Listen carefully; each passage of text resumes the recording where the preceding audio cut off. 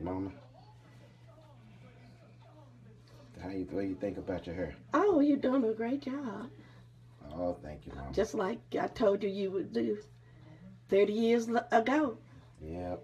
You are doing a great job. Thank you for coming in this morning and checking it for me and fixing it for me in the back and putting a final touch on it for me. Well, Mama, you know I'm still trying to do a good job just like you told me I would 30 years ago. You're doing an absolutely great job this morning. You still got the touch.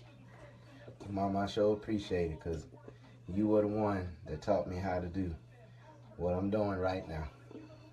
Well, thank you, and I appreciate it. Well, you're doing a great job. You haven't forgotten what I taught you. I told you that if you learn it, it'll go with you everywhere you go. Yeah, you sure did, Mama. And as a result, now I can help my wife and I can help my daughters.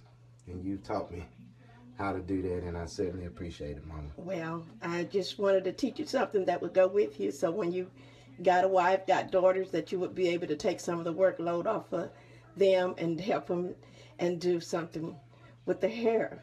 I didn't have any daughters, so I had to teach you what I knew.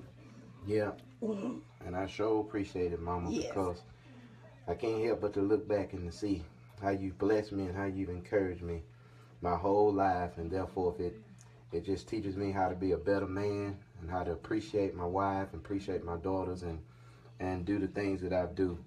But you are certainly the foundation in all of this, Mama. Yes. Certainly were the foundation. You're doing a great job. Oh, thank you. What do you think, Mama? Oh, you're doing a great job. Thank you. Because of that, you're going to make me look 15 years younger. Absolutely, Mama.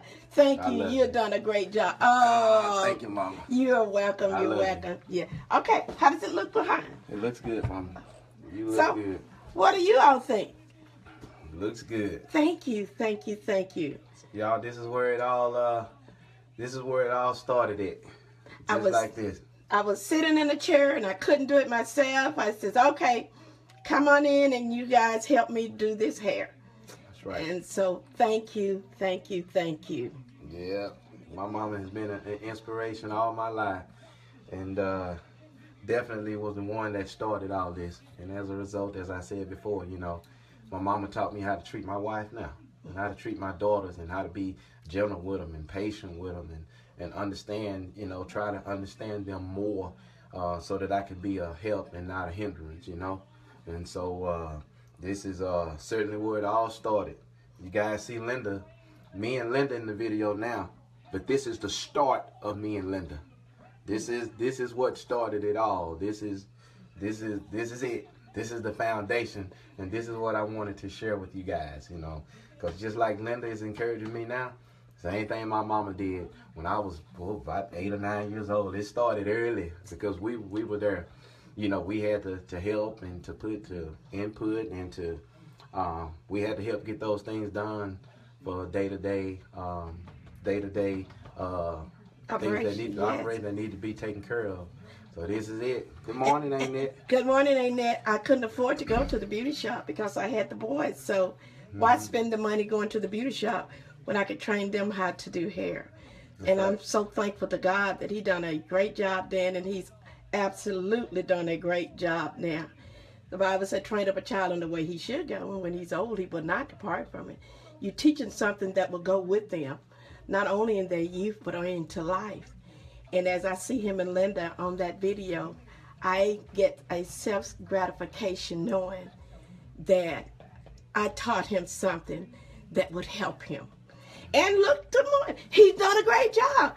I'm like, Linda, you're doing a great job. I still got it. So we thank you guys for joining in with us this morning. Keep us in your prayers and have a wonderful, absolutely blessed day. Absolutely. So in Longview, Texas today, be at my mom's church this morning with my cousin, Bishop Wynn. He'll be preaching. I'll be singing this morning at Longview, Texas with Ruth Lynn. Victor Temple Faith Ministry, 107 Ruth Lynn Drive. And I'm like, Linda, pump the hearts. Pump those hearts. Pump those hearts. Pump the hearts.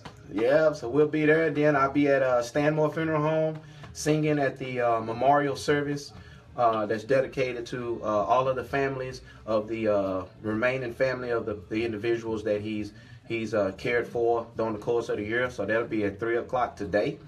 And so I'll be ministering in song over at Mr. Stanmore's. And this morning, I'm going to take my mama and Bishop Wynn out to breakfast before we go to church. Where we going, Waffle House? We're going to the Waffle House. One out there on 4th Street? The one out there on 4th Street. On 4th Street by Walmart. So I'm going to take my mama and my cousin to get some breakfast this morning. So we're just thankful. Lakeisha Culpepper, I love you, wife. I love you, honey. I miss you guys. Miss you, Linda.